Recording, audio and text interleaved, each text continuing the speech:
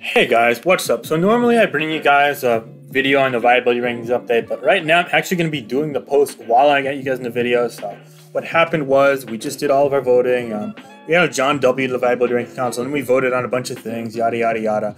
And these are the results of the vote. So I'm just going to go down the list real quick, and then we'll work on writing all that out. Because we're going to write out a little description for each one of them, and then I'm going to post it on Spoken Form so you guys can just see a little inside behind the scenes, little my going through that whole process. So first and foremost, Volcarona moved from A to A+. Let's write about that. So Volcarona proved itself a great option in the current metagame due to its ability to defeat potential checks and counters with a varied assortment of quiver advanced variants. So basically what I'm trying to say is that Volcarona has a couple different sets that are able to circumvent counterplay. For example, Safeguard lets you set up on Chansey and Blissey with Toxic or Thunderwave, and then you're able to ultimately beat them. Whereas Psychic helps with things like Toxpex and Como, which could otherwise be problematic. Substitute is really good for things like especially defensive Mandibuzz with knockoff or foul plays to only attack, whereas Giga Drain helps for things like Clear Smog, Toxic Gastrodon. So yeah, that's a great way to put it. Volcarona proved itself a great option in the current metagame due to its ability to defeat potential checks and counters with a varied assortment of quiver dance sets. This understated versatility allows for it to get around normal stops to it. For example, Safeguard helps with Blissey, and Psychic helps with Toxapex. This allows for Volcarona to be a menace to opposing teams at a special win condition. So yeah, I basically just explained that and outlined it and put it into words. So that's kind of what I'm doing here. And you guys can get to see my little insight on each and every Pokemon, why it might be rising up or why it might be dropping down. So next up, we're going to have Corviknight. It went from A- to A+. So Corviknight initially was held back a lot by Mandibuzz, but now in this metagame, especially due to the stall being so prominent, Corviknight actually got a lot better. Corviknight is a staple on common stall teams. It is able to wall top options offensively like Excadrill and Rillaboom, and Pressure is a super practical ability. This allows for it to take back the title of top defog user in the metagame. Previously, Mandibuzz was seen as superior due to how well it did against Wicked Blow and Cinderace, but now the tier being freed up a bit plays into the hand of Corviknight, which sees much more usage now. So what I'm trying to say, basically, is that we just saw a huge uptick in Corviknight usage after previously Mandibuzz was the top dog as a defog, or I guess you could say the top bird. So nowadays, Pressure is great for long-term games. Body Press helps you check things like Bisharp, Excadrill, etc. Whereas on the offensive end, you could also defeat down Rillaboom with Brave Bird or just wall grass attacks. Yeah.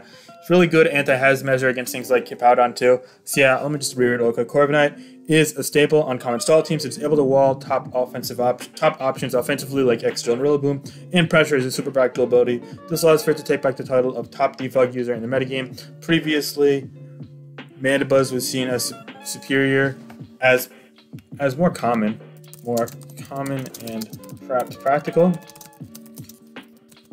on balanced builds. Yeah, that's a better way to put it. Due to how well it did against Wicked Blow, Urshifu, and Cinderace not being weak to Pyro Blow. Probably not grammatically correct, but that's fine. But now the tier being freed up a bit plays into the wing of Corviknight. It's in the wing. No, hold up. Let me do a little play on words here. Wing. There we go. Oh, I got the little space. No. There we go. A little perfectionist stuff here, which sees more usage now because of all of this. All right, Rillaboom.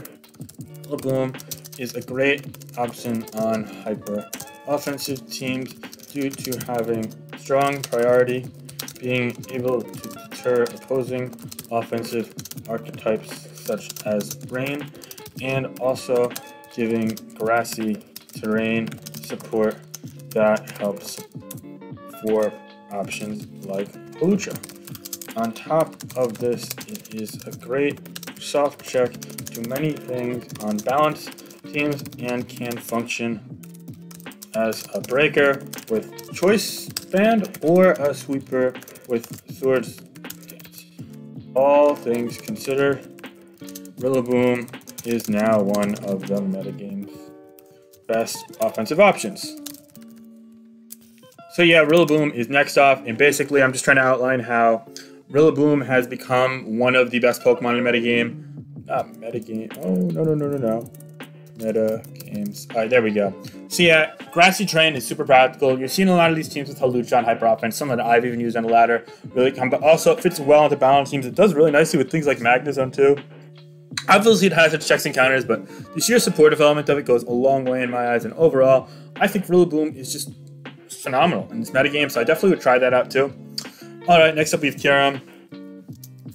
Kyurem, much like Corviknight, greatly appreciates the ability Pressure. It has recently been running a mixed sub-roost set that has been a cornerstone of some stall teams. It is able to waste lots of PP and force progress like nothing else. In addition, the choice specs set is slowly picking back up in usage, which is another reason for it moving up a whole 2 sub-ranks. So yeah, this went from B plus to A. So basically, Kyurem is a great option right now. We're seeing a set with Substitute, Roost, Icicle Spear, and Freeze Dry. Icicle Spear is 48 PP, and it does a lot to things like Blissey and Chansey, especially if you get 4 or 5 hits. It's just really great. And Sub Roost wastes so much PP. It's actually amazingly bulky, naturally, too. Oh, finally, phenomenal natural bulk. Natural bulk paired with heavy duty boots goes a long way for the metagame's favorite ice type. Yep, okay, so yeah, that about sums it up. Specs is good, but Sub-Roost is also good and more common right now. It does really well on stall teams and even fits on a select number of balanced teams. I definitely would advise trying that out, and let me know what you think of it. Alright, next up we have Skarmory. Skarmory is finally picking up as a lot of teams are electing to forego focusing on hazard removal and instead place an emphasis on setting up their own entry hazards.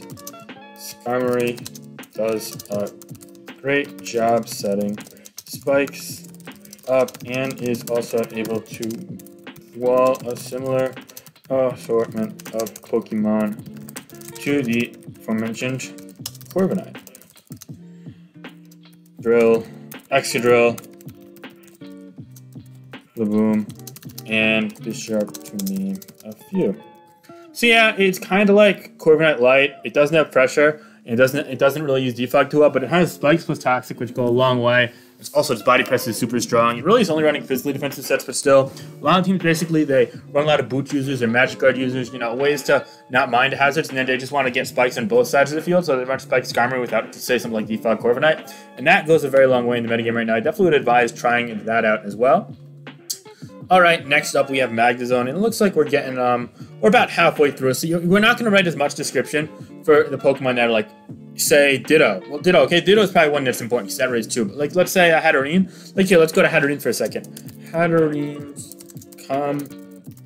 Combined 3 attacks set, featuring Draining Kiss for recovery, has been doing well in the metagame, making progress via hazard setting challenging for bulkier teams and also posing as an efficient win condition that annoys many balanced builds.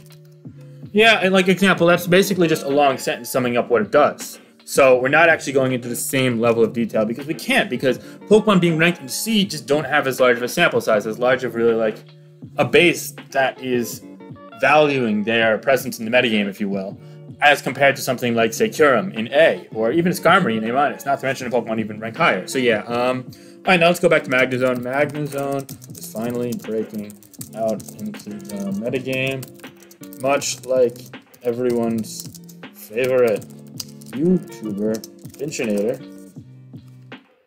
Yeah, I'm doing this. I'm so metagame. No, metagame. I did not mean that typo, guys. That's completely accidental. My bad on that. Oh, while we're talking about this, there's something that really annoyed me today. So I follow baseball. I know a lot of you guys don't, but there was this broadcaster for the Reds on Fox Sports who said a homophobic slur on the broadcast, and I believe he's getting fired, thankfully. But that's just so messed up, like saying that in front of a public audience. Maybe he apparently he didn't think he was being he was on live TV. It was like a hot mic that was like between commercials, but still, like saying anything like that is just so unacceptable. So definitely don't do that, guys. We accept everyone on my channel, and I just want y'all to know that. That's really important to me. So yeah, obviously didn't intend that typo, but sorry about that. My fault entirely. Anyway, much like everyone's favorite YouTuber, Finchinator, predicted, Magnezone picked up in usage upon the recent pins. Specs Analytic is a potent special attacker, but magnet pull sets are also seen as very practical options due to Skarmory and Corviknight surging in usage. It pairs well with many Pokemon that struggle against those steel types. So yeah, Magnezone has like two different modes. It could run sort of like a Magnapult spec set, or even Magnapult like sub-body press kind of set, or even Scarf we've seen once or twice, and trap Corviknight and Skarmory with those. Or Specs Analytic and functions more of a breaker. Specs Analytic is so good against all teams that lack a ground type, to the point where I've ran Stunfisk against all recently in Quagsire, so that about sums that up. But yeah, that aside, it's a really solid practical option right now. I definitely wouldn't try out Magnezone. It's not amazing, but it's still pretty good. Thinking pretty good.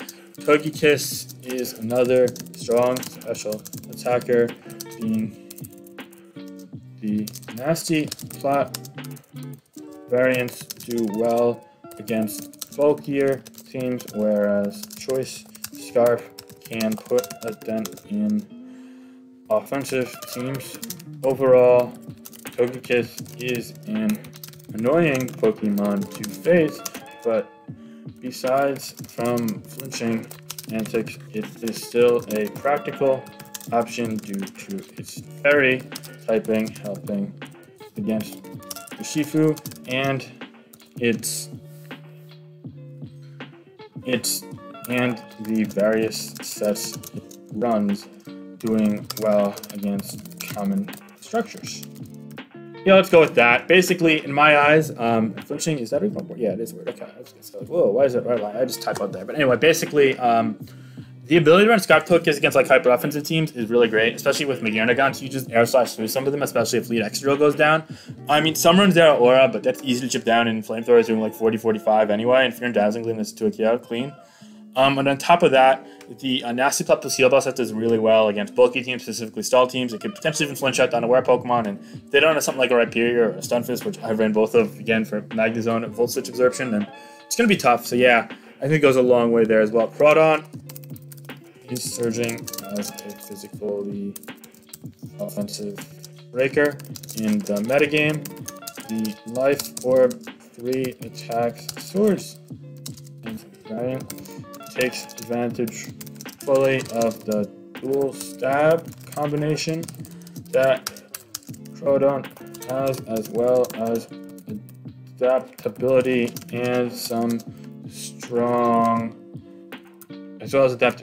and priority Aqua Jet. It is oftentimes able to at least force a kill, but potentially getting multiple against more passive teams. Yeah, that sums up Crawdon pretty well. It's a great option right now, but it's only going to like thrive against like more bulky teams because he's going to get in more times. But you could still like revenge skill a weakened Zeraora or a Volcarona or an Excadrill, and so what are weak Pokemon on offensive teams. So that goes a long way. Even without Corona on the tier, I'd say it goes a long way. Especially because when Cinderace was in the tier, sorry, when Cinderace was in the tier, because you could revenge kill that with Aqua Jet, of course. But even that aside, when Cinderace was in the tier, Magearna was also in the tier. Magearna definitely held it back because he was able to stomach even a +2 Life Orb Adamant Aqua Jet with ease. So yeah. Anyway, Aegislash is seeing more usage as a breaker with choice specs and spell tag, oftentimes running Shadow Ball and close combat to help make it a mixed breaker against common bulky course. This Aegislash faces lots of competition from other steel types, but it has a nice place offensively right now.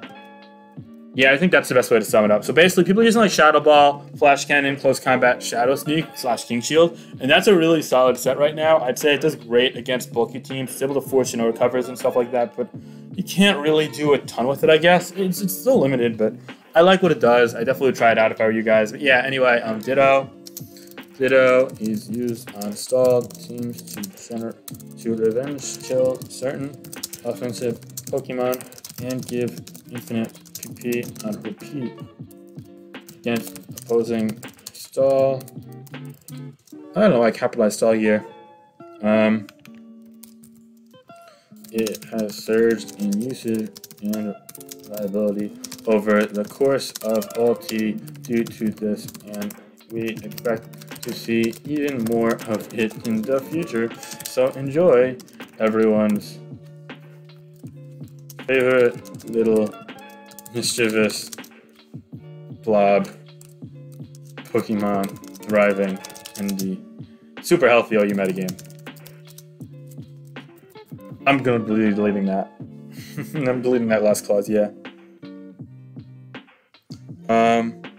Yeah, we'll delete that, but that's kind of what I feel. But anyway, so yeah, Ditto is used on stall teams, able to revenge kill certain Pokemon, give instant PP, and that goes a long way. Scizor is a great anti-offense option and practical check to Rillaboom and Kyurem for more offensive builds. It goes a long way with Swords Dance and Life Orb powering up a already boosted Technician, Stab, Bullet, Punch, and Knock Off. This allows for Scizor to be a sweeper with some utility as well. It does face stiff competition with other steel types, such as the aforementioned Aegislash and the Bird in the Flying Steel duo, but on the right offensive build, it can be a satisfactory option. So basically, on more offensive teams, people are using Swords Dance Scizor, which is something I brought up in my underrated Pokemon video, and those teams are really doing well with Swords Dance plus Bullet Punch plus Quick Attack or Roost or Dual Wing Beat or whatever the hell you want to use. I prefer Roost because you beat Corviknight and Skarmory that way, plus knockoffs. Yeah, you just Swords Dance up a lot and you'll break things down that aren't like haze, physically defensive, toxic pretty much. So yeah, it goes a long way, I'd say. And it's great against Kyurem so long as it doesn't get frozen, and also does well against Rillaboom too. Palucha is a great win condition on hyper teams when paired alongside grassy terrain. Rillaboom, it is able to use Grassy Seed to activate Unburden and boost damage. This also, it has a nice choice of fourth move to help it generate openings to sweep, with Substitute doing particularly well against common defensive options like Toxapex, and Toxic Hippowdon. Yep, okay, that's perfect. Okay, yeah, that works. Toxapex, sleep, status inducing grass type, and Toxic Hippowdon. Yeah, okay. Activate is typoed there, but basically, Hawlucha plus Rillaboom points really nice core, and I like subsets with the EVs to live Toxapex Scald Bind sub. Able to set up on that, set up on grass types like, Tangrowth, and also able to set up on Toxic Hippowdon. That just goes a long way in this metagame right now. So yeah, it's pretty great. Next up, we have Necrozma, Meteor Beam plus Power. Necrozma is a legitimate offensive threat and can either pose as a win condition with Rock Polish or a stealth Rock Setter in the earlier game. With strong Psychic Stab and coverage like Heat Wave, this makes Necrozma an underrated offensive option on the special end. Yeah, so Necrozma is an underrated new Pokemon. Meteor Beam plus Power Herb goes a long way, especially because it's able to lure in things like Mandibuzz. General offensive threat, luring in things like Mandibuzz in particular. Yeah, and Heat Wave is great for Steel types, Photon Geyser, or Sashak if you're on Rock Polish, so you can hit Chansey and Blissey. Can go a long way as well. Sashak, keep in mind, with +1 from Meteor Beam, actually is going to be doing quite a bit, especially to Blissey, so yeah, I definitely would try that out there. Toxicity with Drain, Punch, and Shift Gear is able to normal counterplay such as Blissey and Excadrill from safely defeating it, while Toxicity is still frail and does not do much defensively besides checking Clefable and Toxapex. It still can do a lot to bulkier teams offensively and potentially clean up opposing offense with a timely Shift Gear. So yeah, Shift Gear, Drain, Punch, Toxicity is pretty much the wave on Toxicity. It's really solid. Unfortunately, in some games it's kind of useless, so I don't really love it on like a consistent basis, but I think in the right context it can go a long way, so I definitely would try that out as well. Using Galar is a nice option with a disruptive ability and the defensive presence that it brings to the table can help tie teams together, especially if they struggle against Rillaboom and Urshifu. Yeah, using Galar is another thing that's rising in Viability recently. It's okay. It's really cool. Neutralizing gas enables some certain interactions that go a long way, but also on top of that, I feel as if Weezing is just a great check to Urshifu lacking Iron Head and Rillaboom lacking high horsepower. So yeah, I definitely tried that out as well, and Dracozolt mixed set is quite hard to switch into. It was used a couple of times later in World Cup and recently on the OLT ladder. While it does not have much defensive use, it is able to dish out damage, and when paired with Teleport, it is able to get in safely enough to justify use of it, so we decided to rank it. Yeah, basically it wasn't ranked before. Dracozolt was a pretty poor Pokemon out of the gate, but with the invention of the Mix-Set, Draco, Meteor, Fire Blast, Bolt Beak substitute with Life Orb, you can run another move for substitute as well if you want. It actually has come a long way. It's able to kill things like Hippowdon with Draco Meteor, Fire Thorn with Fire Blast, and just Bolt Beak the rest of the year pretty much. It's pretty great. I just want to try it out. Definitely check out the video I used showcasing it. But with that said, those are all the Pokemon that rose. So let's check out what the post looks like now. Yeah, it's just my justification going for every single one of them. Yup. Okay, perfect. Yup, so now we're going to discuss all the drops really quickly. Let me just check where we're at. We're only at 24 minutes. All right, let me pause this real quick, then we'll get into the drops. Alright, we're back, guys. Now we're going to be going into the drops. So yeah, Mandibuzz went from A+ to A. Slowbro went from A to A-. Rotom Heat went from A to A- as well. Chansey from B to B-, really bottoming out. Marowak finally fell off from B to C+. Rotom Wash from B- to C+. And last, but certainly not least, everyone's favorite normal type from the past. I guess some people like Chansey more. I don't know, whatever. I had to give it some title. Snorlax went from C to C-, just barely hanging on to the last shred of viable. I wouldn't really use it, but hey, each their own. Anyway, Mandibuzz started off as a premier defog option, but recently fell off a bit due to Pokemon like Clefable surging as stealth rock setters and an abundance of toxic users like Skarmory and Hippowdon setting up hazards as well. In addition, Corviknight has quickly merged to the top of the metagame, leaving Mandibuzz as a secondary defog option. It still does well against Rillaboom and Excadrill while resisting the ghost type, but regardless, Mandibuzz is more, but this is not enough for it to remain A+.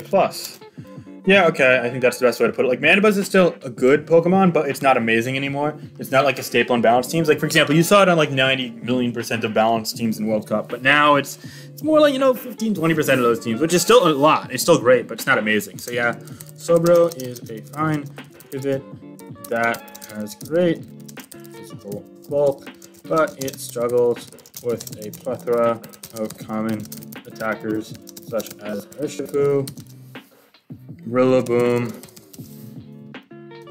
Magnezone, and Aegislash, all of who are all improving in the current metagame. Nobro has been a fringe pick on balanced teams over the course of OT and likely will surge up again once the metagame grows more stable.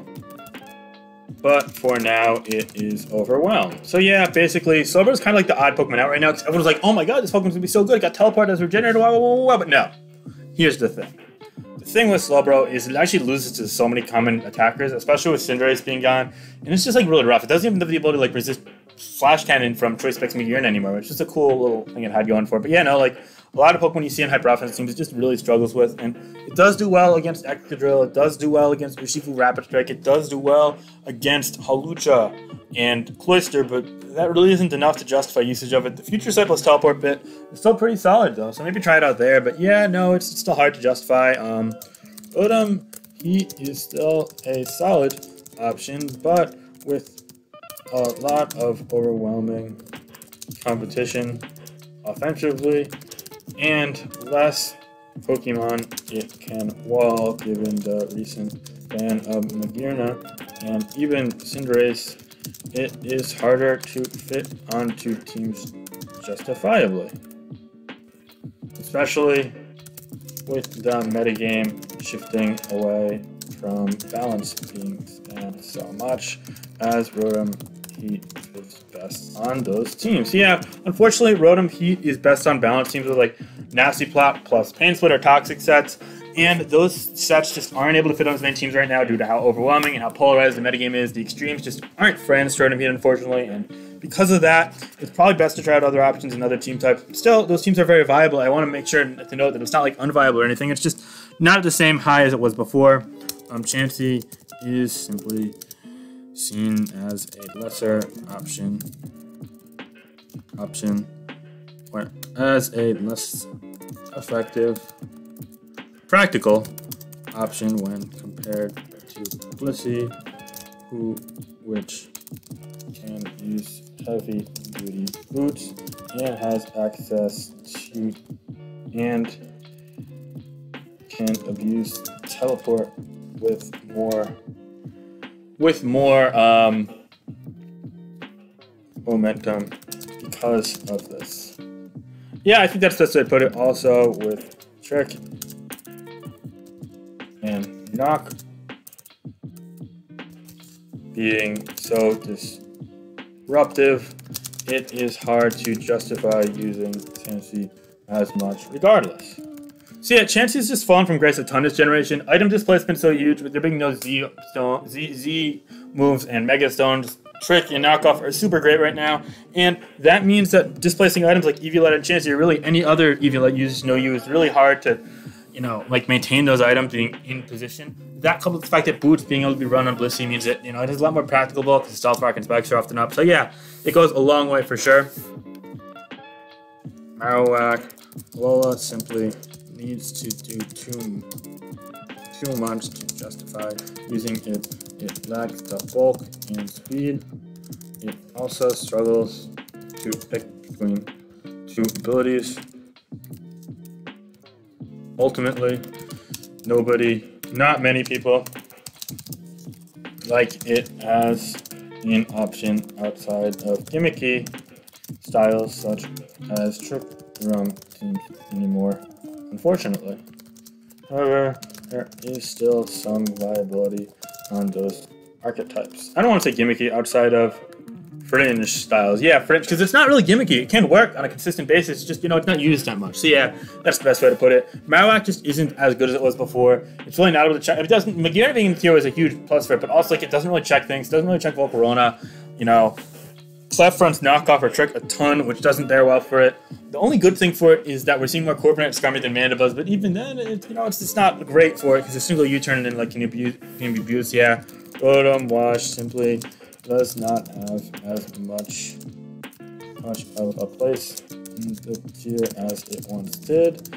No such stats are as common, and while it can check a decent pool of Pokemon, it faces stiff competition among Rotom, Heat, fellow Water types, and a plethora of solid pits and walls ranked higher than it.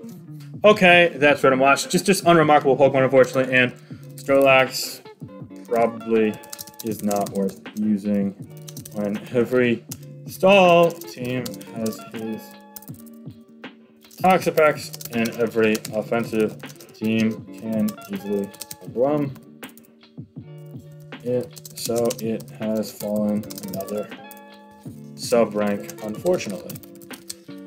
Okay, yup, this is us going through it. I'm just gonna put a preview again so you guys can see that lined up really quickly. You could pause the video here if you want to read through it all, but I just went through it, so yeah. Again, Mandibuzz, Slowbro, Rotom Heat, Chansey, Marowak Lola, and Rotom Wash all just dropped. So let me know your thoughts on these viability rankings. I'm gonna be the OP is gonna be updated, and I'm gonna post this momentarily. But thank you guys so much for watching this. And if you guys are interested in leveling up your game and improving a bit, definitely check out Jambad's book. I gave it a read. It's great. The link will be in the description below. Click on that link, and it's gonna be about 20 bucks to get that book. Nice website he has outlining it as well. So yeah, definitely give that look into if you'd like. And anyway, have a great day, guys. Be sure to like, comment, subscribe. All right, peace out. Bye.